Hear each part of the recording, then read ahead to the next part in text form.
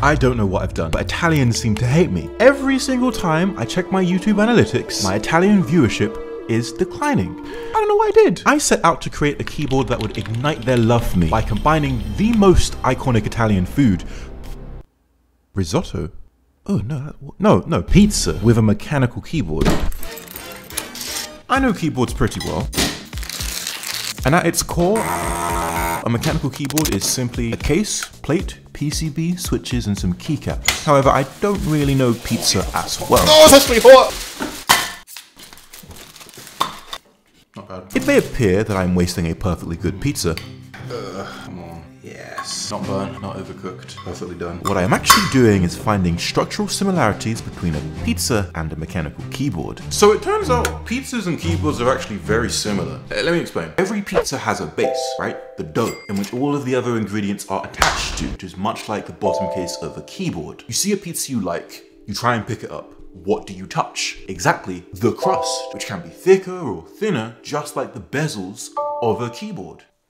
You starting to see it now? You have your dough, you have your crust. What do you put on? The life force of the pizza, tomato sauce. It's kind of what makes the whole pizza work, which is just like the PCB. You then layer all of that dough and that sauce with cheese. But having the right cheese is paramount to your pizza enjoyment, just like having the right switches and plate is paramount to your keyboard enjoyment. And so I took a few measurements and ended up with this, the Pizza Keyboard Mark 1. It uses a two-piece design where the cheese top case slots onto the dough and crust bottom case. Then we connect our circuit board to a daughter board near the top of the pizza for easy USB access. The only issue is, it kind of looks like a pizza from a PS1 game. The one glaring thing missing from my analogy and, well, from the pizza were toppings. The reason that is I just have no idea which ones to put on it. And as you know, the best way to learn is by doing. It's for research. That's pretty good. And that's also actually pretty good. Wow, this is also actually really good. This is also pretty good. You won't believe this, but this is also pretty good. About 5 pizzas into my lunch, to my testing, I began to feel this insane synergy between myself and pizza. You know, I was really becoming the pizza topping until I ate all of the pizza, and the worst part is, I still don't know which one I'm gonna make. This was actually the downfall of this entire scheme, because whilst I was sitting on my throne, I decided that I needed to do some in-the-field research and maybe talk to, I don't know, an Italian about what pizza means to them. Unfortunately, since I was out for the next 3 days, the only person who could do this was...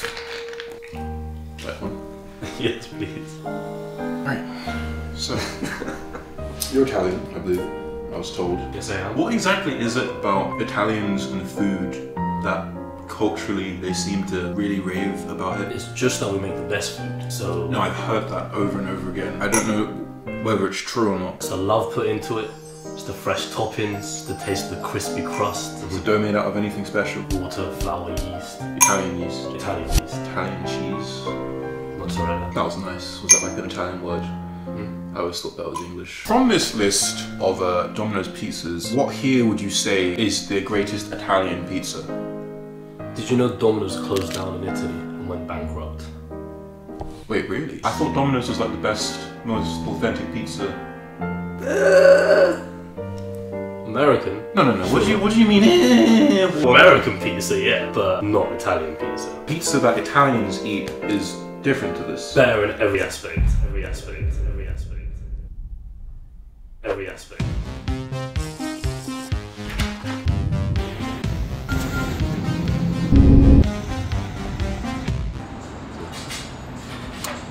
I will test that theory by coming to the home of pizza, Naples, Italy. I also kind of just wanted an excuse to eat pizza, and this is a really great reason to do it, so... Holy moly. Okay, that was really good. Really nice. You got someone in your beard. Let me get this straight. You spent £300 on a day trip to Italy because... Well, actually, I spent £300 of your money on a day trip to Italy. When did you get my cut? I did not give this to you. And second, it was made extremely clear by going to Italy what kind of pizza you have to make. There was an incredible array of pizzas available with the freshest ingredients and decades of experience. And you do not have the skills to properly convey the rich set of colours and textures on a metal canvas. However, there is one pizza One that Italians and weirdly, especially American Italians online, will always recognize and will always gravitate to. And that is Hawaiian. Instead of trying to get them to like you, go on, imagine it. Their visceral anger upon seeing your thumbnail compelling them to click on the video and leave a comment telling you how bad your sense of taste is just too much for them to resist. You want me to make a pineapple pizza keyboard? Yeah, pretty much. Yeah, okay, alright.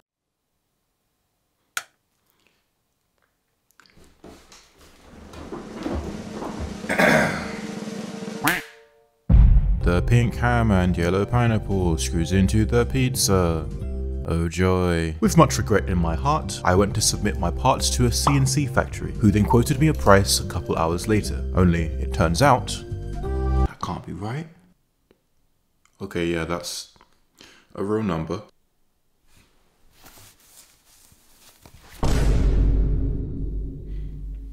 It turns out I don't like pizza that much, and pivoted ever so slightly to selling some other food items to raise a bit of money. Fortunately, Shopify offered me a role selling Glarses ice lollies using their link in bio tool, LinkPop, to check out. Can I interest you in a lovely, delicious, refreshing Glarses popsicle? No, I don't like blueberry. Off to a good start then. Could I interest you in getting the blueberry flavor? Which one is that? That is the one with my truly drawn face in it. So LinkPop is kind of like a link aggregator, right? Curated for all of the links you need, either for like, you know, your Twitter, YouTube. Obviously with the added benefit of if you have your Shopify store, it's very easy to link your direct items, put it in your bio, and people can just immediately get what it is that you're trying to sell and see the analytics of what people are clicking on the most and buying. Unlike other things, you might charge you to put like store links or certain links. Yeah. Shopify is just free. And whilst I did eventually make some sales, Honest thoughts? It's fantastic. Oh, it's quite nice. It's pretty good, isn't it? Open this. Ed, good morning. What flavor is this? there were a couple other creators selling their popsicles, Asked for blueberry and they gave you. I can return that for you if you want. It's taking away from my potential revenue. And guess who I happened to bump into that afternoon? Ryan, I want to ask you, what did you base your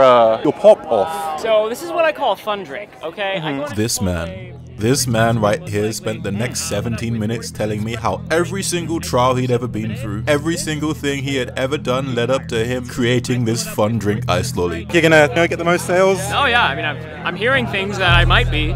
You don't want me to be, or? No, you know, hopefully we can all sell loads. I'm definitely not trying to sabotage you or sell more of mine so that I can get more money and fund my failing business or anything like It's that. weird. Yeah. It sounds like you're saying that sarcastically. I don't know. This guy, He was onto me.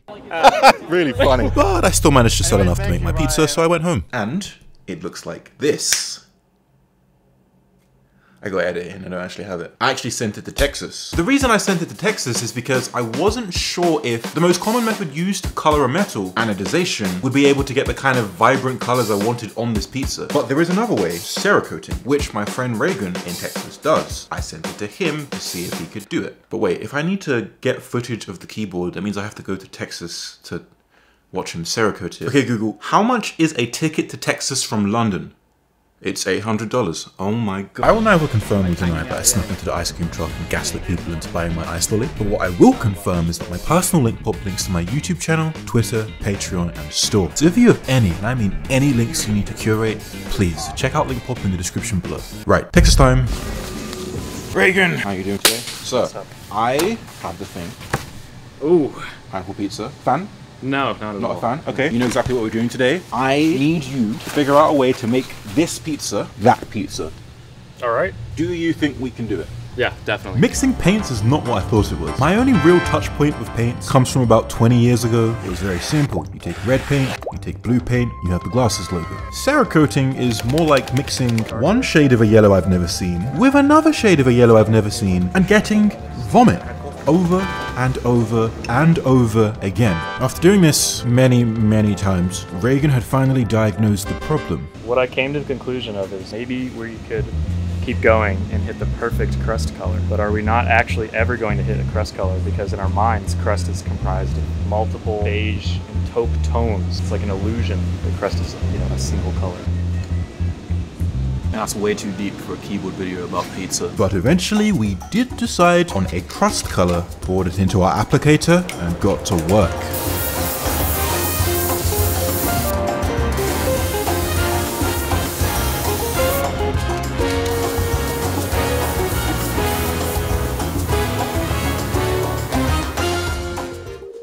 hand with my finished parts and deeper understanding of Italian culture, it was time to build a pizza. Bon appetit. Welcome back to Binging with Gluttony with Glarses. Today we're going to be cooking the world's first pineapple pizza keyboard. And as you know, every good pizza starts with the dough, which we've carved out of the finest Italian aluminium. So we can put that aside and start preparing our stabilizers. We want to go ahead and season them with about 2 grams of Krytox 2 of 5 grade 0, you know, really let the plastic housings and grease get to know each other. Then take about 90 of your favorite switches and mount them into your plate. And once they're all mounted, apply a generous topping of solder wire to the switch pins, making sure not to overcook any joints. Once you've screwed your plate into your cheesy top case, you want to take extra care in mounting your daughter board into the base and connecting it via JST to the main PCB. Now, you need to mount your keycaps in a random fashion. What keycaps to get? Constantly second guessing which combination of red and yellow looks best. I feel like there's too much pineapple. You know what it is? It's the spacebar. Oh, gorgeous. Top that all off with a sprinkling of pineapple and ham, and Look at that. there you have it, a pineapple keyboard pizza. And what pizza is truly finished without seeking the opinion of your diminishing Italian audience? Why? You said you set out to make a proper pizza. You come out with this? You said an Italian pizza. Perfect.